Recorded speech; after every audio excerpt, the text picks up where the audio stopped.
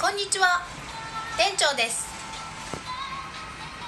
さて皆さん、今日のテレビで寿命は90歳まで平均ですが、そして健康寿命というのがあるのを話していました。そこでちょっと考えてみましょう。じゃん、こんな感じです。90歳までの寿命はありますが、健康で暮らせるのはだいたい何歳ぐらいまででしょうか。もちろん個人によって違います。そして当然のように言われるのが老後の生活費です。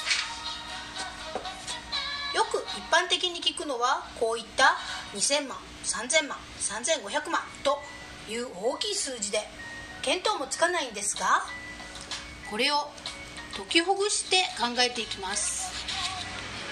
まずは毎月の生活費、どのくらいあれば大丈夫でしょうか。水道光熱費は絶対いりますよね。お家のローンは残っていませんか。お家賃の場合はどうでしょう。そしてそこへ生活費として食費や医療費、これも大切なお金になってきます。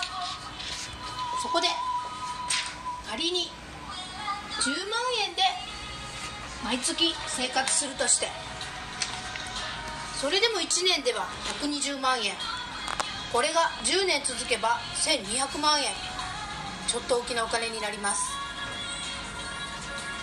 これは10万円でしたが、仮に20万円で計算した場合、当然全てが倍の金額になります。1年で240万円、10年で2400万円、かなり大きな数字になってきました。健康な方が多い中、仮に70歳まで働いたとしても90歳の寿命までは20年あります。60歳で辞めてしまうと30年残っています。さてその30年をどうするかです。公的資金の確証が不安な今、どうやって皆さんは捻出なさいますか。そうです、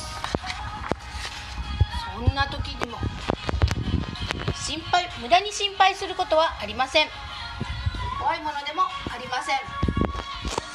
当てがないのが怖いだけで、今から準備しましょう。細かいこと何でもご相談ください。